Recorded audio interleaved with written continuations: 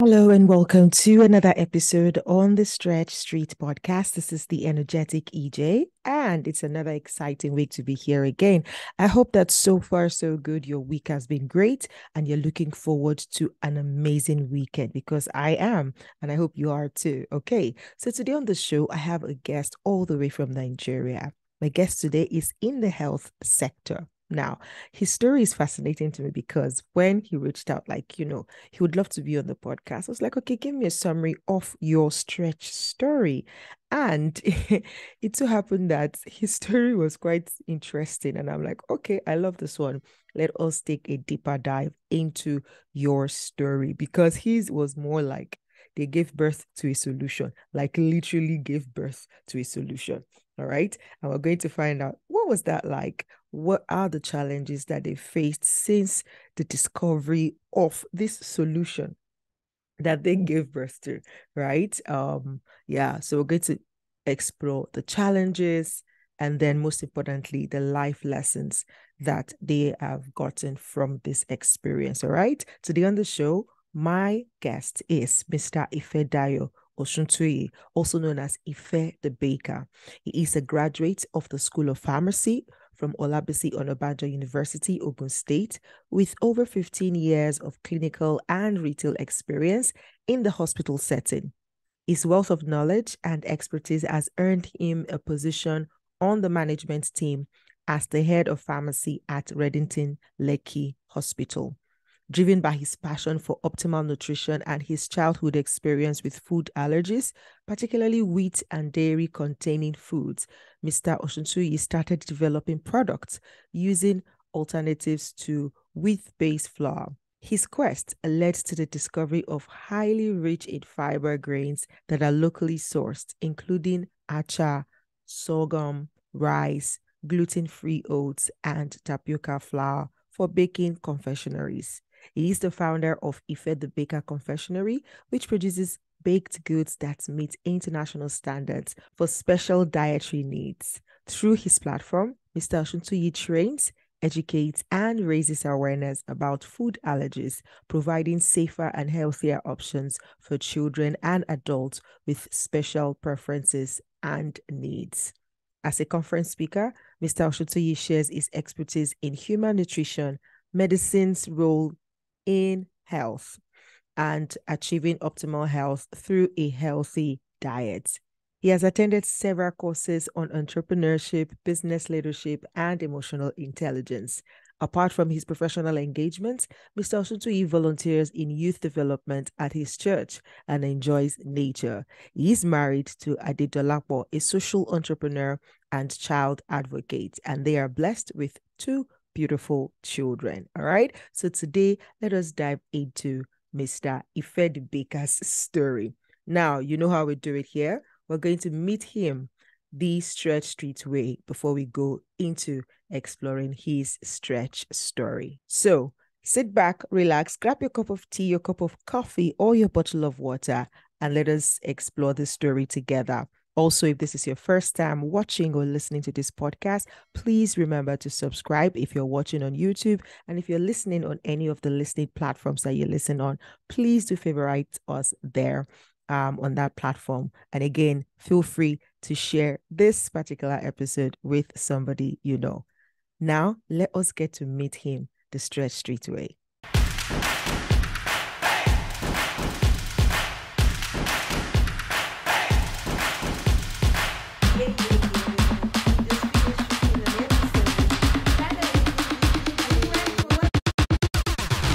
Hi, you're listening to Stretch Street Podcast. Stretch Street Podcast. Stretch Street with the energetic EJ. With the energetic EJ. With the energetic EJ. Don't stop listening.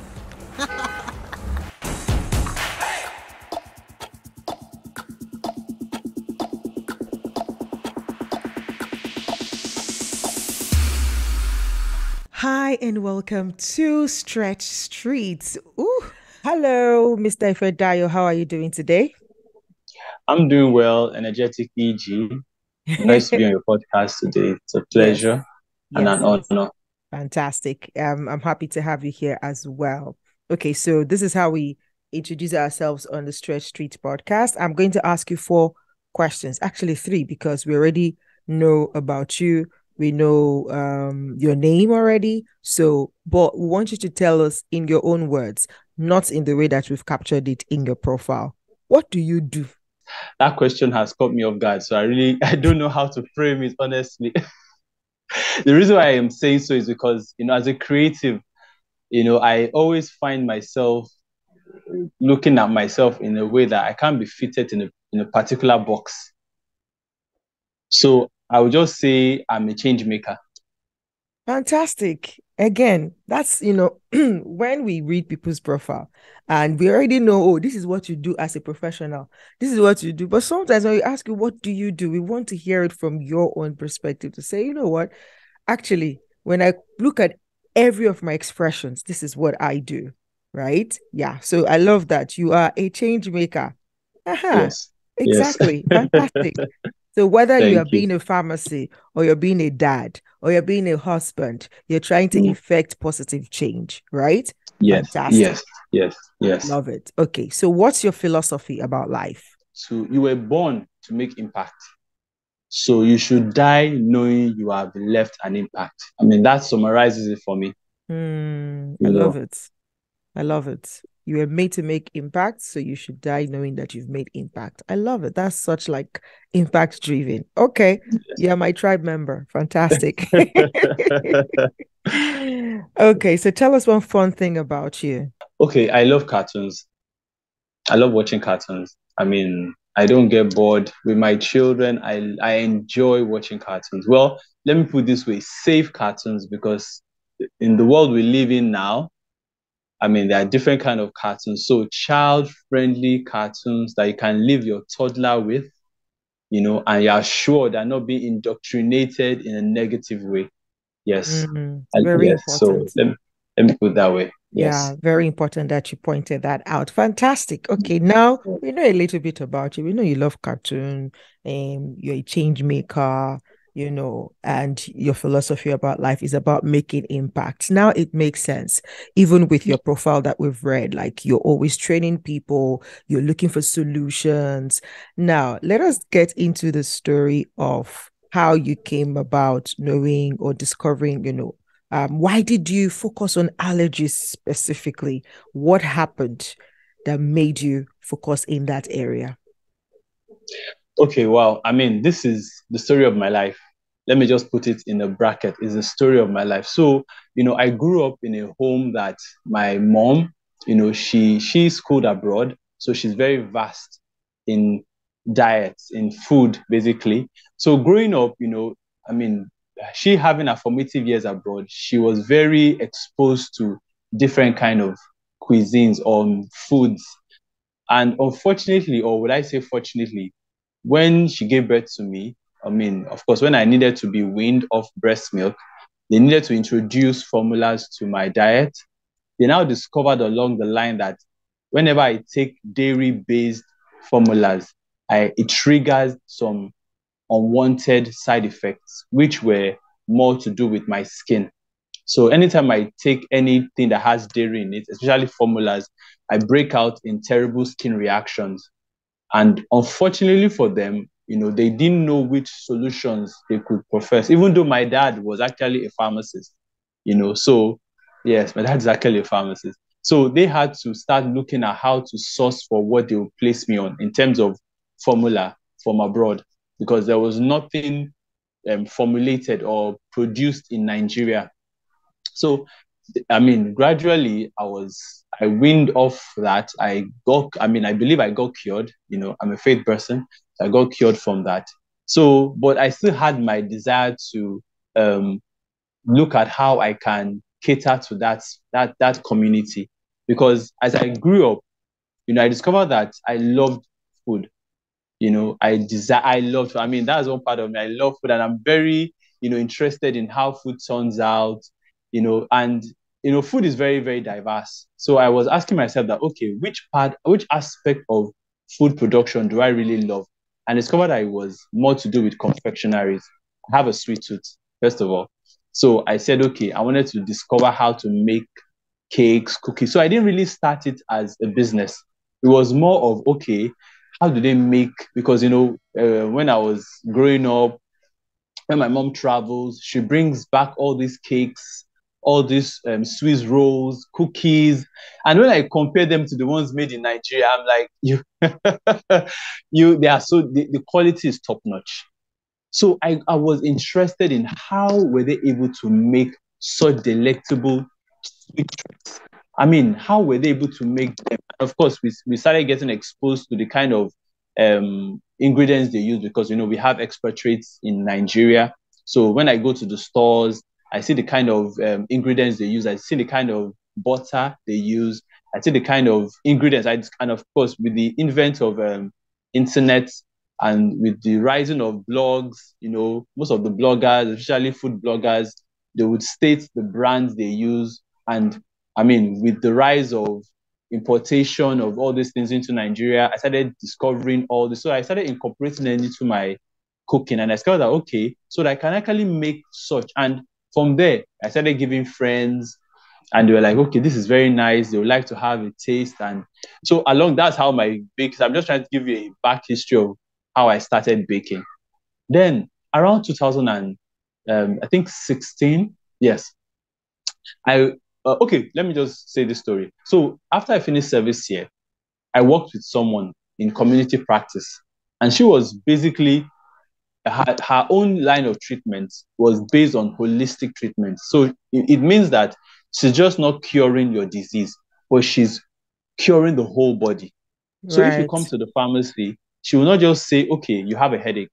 Okay, let's give you paracetamol. Or you have an infection. Let's give you an antibiotic. She would want to go to the genesis that why did you, of all the issues, why was it this you came down with? There's something wrong with your body. There's something missing in your body. Your body, there's a deficiency somewhere. So that got me interested in wellness. That, okay, it's not that, because she made me understand that these attacks are everywhere. The bacteria are everywhere. I mean, that's why when you put your sliced bread on the table, after 5 days, it goes mold, because the bacteria has already started working on the bread. It's just the time, the conducive environment that makes them grow. When you put your bread in your fridge, it's not as if the bacteria is not there, but the growth has been stunted because the environment is not conducive. Yeah. So I got to know that it's the same thing in our body. If our body is at optimum health, any foreign organism that enters, it will not be able to grow because the environment is not conducive. Your immune system is on top notch. So that got me interested in, okay, so the aspect, so how can I incorporate this into my baking business? I have clients, we have clients that will come in, they have sugar issues, they are diabetic, they have high cholesterol, but of course they want to go to parties, they want to have cake. Some of them want to actually just have cake. So I said, okay, let me start branching into a healthier option for people like that. Then of course, with time, I started coming across people that, they will have skin issues, and then we start tracing, okay, what do you eat? What do you introduce to your diet? And they'll be like, oh, I love bread a lot. And anytime I eat bread, I break out.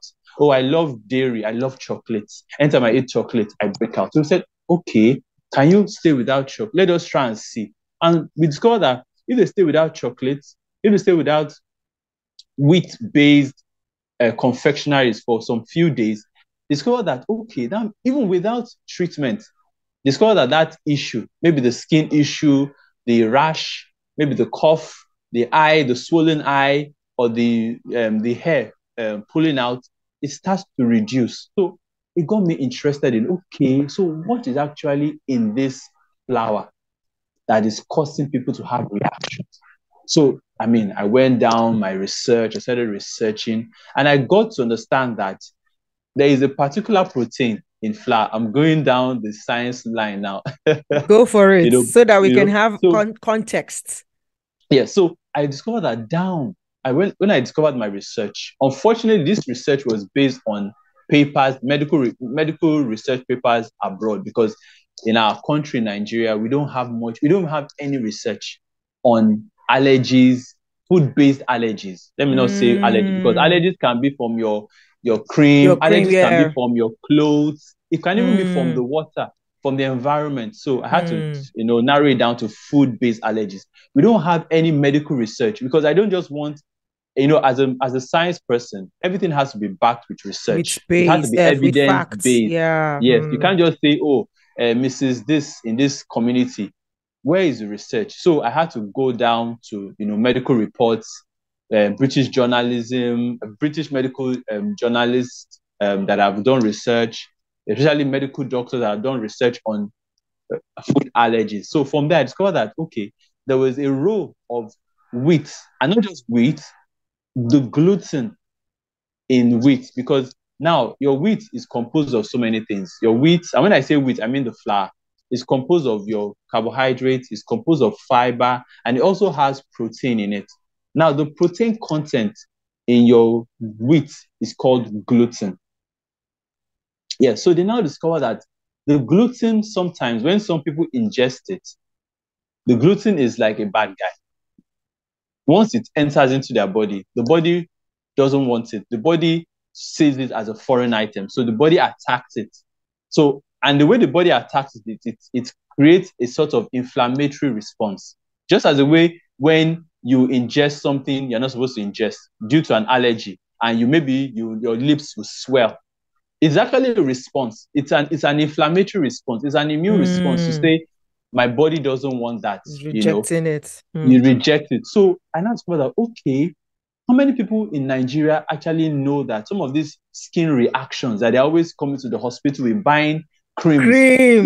They keep buying cream, steroidal creams that are not even good for your body, not knowing that it is what they eat. And if you look at our diet now is highly how do I put this? Is highly rich in carbohydrates. Your bread, carbohydrate. Your pasta, your noodles, you'll be surprised. Even semo, it's actually wheat-based. Fufu, So a lot of people don't even know that their diet has gone a long way in introducing so many things. Then I now discovered another thing, because I had to ask myself that, okay, when these things were, because they are created in nature, it was not as if we went to the lab to formulate wheat. But what I discovered along the line in my research was that because of, a lot of industrialization, they want higher yields, they want faster production, they want resistant, disease-resistant strains of certain kinds of grains. There were some manipulations done in medicine, in science, let me say, that has altered some of the DNAs of this wheat. So even though the wheat have a higher yield, even though the wheats are resistant to diseases, some of them have actually become more of toxic to the body. So some people, if they eat it, it's not like the natural wheat that was being grown many years ago by our forefathers. A lot of these things have been genetically modified. So they have changed their DNA. So, but unfortunately, because of some other, powerful forces, because, the food chain, people that control the food chain, they are highly placed into society. And there's part of the pharmaceuticals to talk about. Yes. The big pharmaceuticals. Yes, the big pharmaceuticals. So they won't want to bring out this research because there's a lot of money in it. And I discovered that that's why a lot of people started going organic. But, organic is also, in quotes, expensive, like people say. True. So they've made, and this is how it has gone. The high yielding wheat products are cheaper to produce. You don't need as much resources to produce them. And the outcome, the higher compared to organic. Now, and I'm not saying this based on fact, but I'm just saying this like, let's just assume that for your genetically modified wheat, maybe it might take 3 months to grow. But the organically grown wheat, that one might take 1 year. For your genetically modified wheat, you might not need as much water. You might not need as much pesticides. You might not need as much resources to store them when you harvest them. They might be free from mold, but for your organic one, you might need a longer period. You might need to store them in, a uniquely formulated storage device, which might cost more. So at the end of the day, when it now comes to the end user will prefer the cheaper one than the more expensive one because he wants to make more profits. But along the line, I had to tell myself that there are a lot of people that are in the dark concerning this. So I said, okay, let me start to produce this gluten-free. So I started calling them gluten because, I mean, they are basically gluten-free. So we had to start looking for alternative, because now those that are even allergic to the ones that have been genetically modified, even the regular wheat, the body doesn't accept it anymore. The body already sees it as an enemy. As an alien. As an alien, then fortunately, I won't say unfortunately, because there's always a diamond in the rock. 2017, we now gave birth to my son, who was, I mean, his birth, everything was fine. But when he was now 4 months, we wanted to now introduce, of course, formula into his diet. And then that's when we now discovered that the formula we bought, I mean, he started having skin reactions. He was having blisters. And I mean, the science, the medical background in me just picked it up immediately. Something is off. So we checked the packaging, and we discovered that, okay, there's wheat in it. And I was like, okay, wheat? Are these signs of wheat allergy? Stretch Street Podcast. So guys, this is quite a long episode. So we're going to have 2 parts of this, right? So I'll see you next week with part 2. Hey, thank you for watching today's episode. I really do hope that you found it valuable. All right, if you did, please visit us again next week when we will put out another episode. In case you forgot at the beginning or at the middle, now is a good time to click on the subscribe button, turn on notifications so that you don't get to miss any of our episodes. All right, till we come your way again next week, remember also to read the description of this video for any links that might be there that would help you or also help you support the work that we do here. All right, I'll see you next week. Bye bye.